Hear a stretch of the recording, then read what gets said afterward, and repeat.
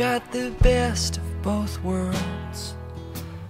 You're the kind of girl who can take down a man and lift him back up again. You are strong but you're needy, humble but you're greedy, and based on your body language and shoddy cursive I've been reading, your style is quite selective, though your mind is rather reckless. Well, I guess it just suggests that this is just what happiness is.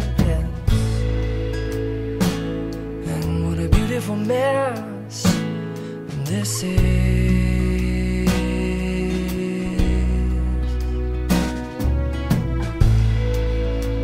Well, it's like we're picking up trash in dresses.